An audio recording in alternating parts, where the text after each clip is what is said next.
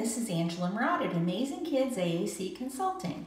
I've been receiving quite a few questions about switch scanning access on an iPad, and in particular related to AAC apps, but also for switch scanning access, but also for cause and effect, simple cause and effect apps. So the key for accessing that on an iPad is you have to have some sort of switch interface. They can be wireless, like seen here. These are Bluetooth, or they could be wired. I don't personally own any wired ones, so I'm not going to go into those here, but which apps those wired ones would work with will vary, just as which apps these will work with. So I was able to borrow the AeroSwitch from PRC-Saltillo to try out for myself. And then I own the Bluetooth switch from AbleNet. So I'm going to go over the AeroSwitch first, since this is the one I've received quite a few questions about. The one thing that struck me at first, I'm going to move this one out of the way, is even though I had read the dimensions online, it's smaller than I anticipated. It's more like the size of a buddy button, if you're familiar with that. So the activation area is about 2.5-ish inches, maybe slightly less than 2.5 inches. So you have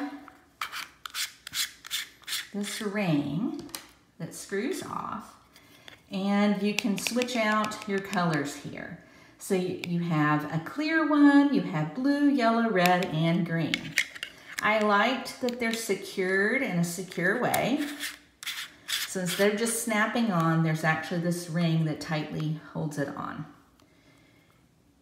Let's see, over here, you have a button to pair the Bluetooth. There's an indicator light and 2 ports for external switches. I don't own any external switches, so I only tried this with using a single switch, which is built in. And then you have your on-off button here. On the back, you have a rotary dial, and you'll need your instruction book. Very important instructions here about those positions and what they mean. So you'll need that. I'll be honest, figuring out this switch was a challenge of my patience.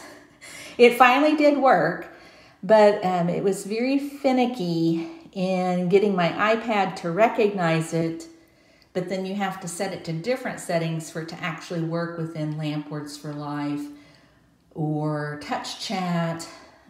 I didn't try it in their text-based AAC app yet, but I'm sure it'll be the same thing there. On the back here, this one runs on a replaceable battery. So you don't charge this, but it has a long-term battery in here, and the instructions will tell you about how long that will last depending on the usage.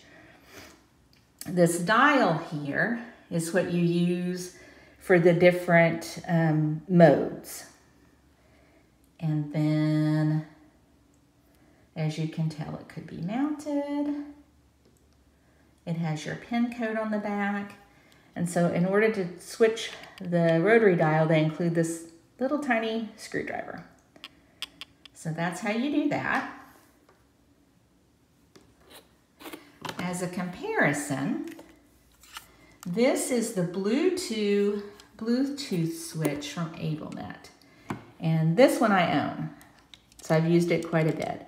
The activation area on each side is about 2.75, so slightly more activation area. So you can see that.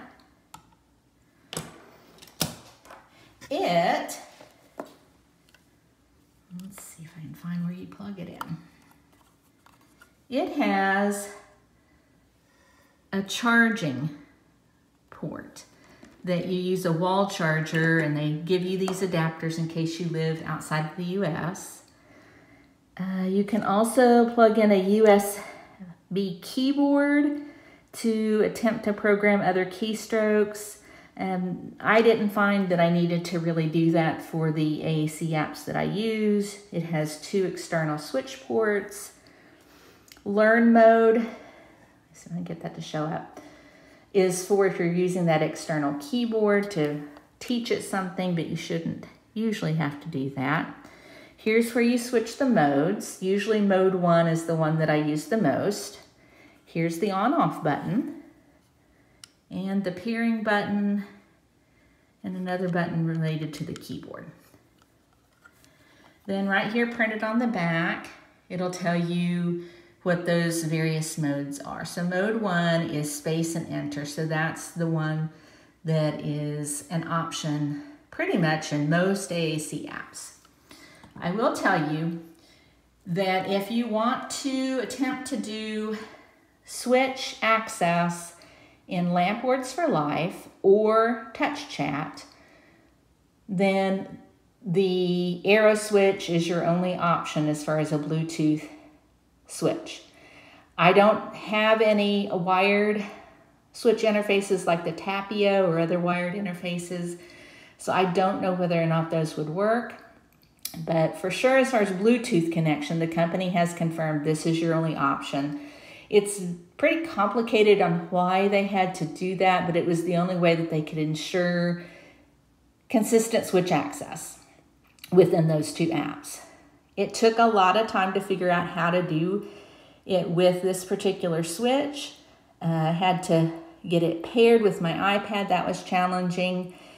And then I had to switch it to a different mode on the rotary dial to be able to get it to work within those 2 apps. Those details will all be included in my next update for the symbol-based feature matching chart, because it's really too much to go into here. But it is possible to do switch access in those two AAC apps. I will tell you, based on my experience of how challenging it was to figure out, and even beyond that, even if it was simple to figure out, my personal experience has been switch access for AAC is more reliable when exploring that on traditional speech generating devices, because they're built for that. They have wired ports, even if they're done wirelessly, like it's just built that way. But not everyone has funding to support that. So it's important that we know about how to access switch scanning when it's needed on an iPad. So for LAMP and TouchChat, this is your only option that's wireless. For all other apps, I'll go back to this one. I was able to figure out how to get this to work on other AAC apps. It took very specific combinations of settings to do that, and those details will be in my feature matching chart for the symbol-based AAC apps as well. The Bluetooth works very easily in all of the other robust symbol-based AAC apps that have built-in settings for switch scanning. Those details can also be found in my feature matching chart. All other apps, you could attempt to use iOS accessibility switch scanning. That's a lot more finicky. You don't have as much control on exactly how the scanning is set up, but you could explore that. So I'm going to pause real quick and then show you how this works.